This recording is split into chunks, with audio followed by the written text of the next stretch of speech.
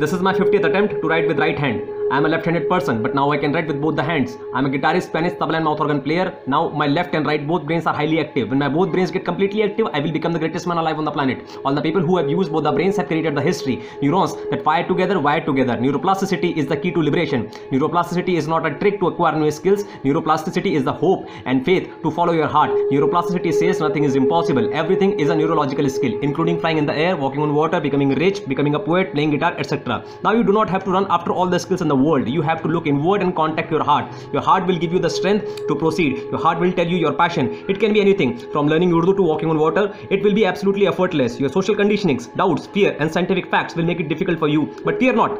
Fear will enslave you. Conquer your fears and you will be liberated. I have a dream of a liberated man, a liberated woman, a liberated society, a superior society.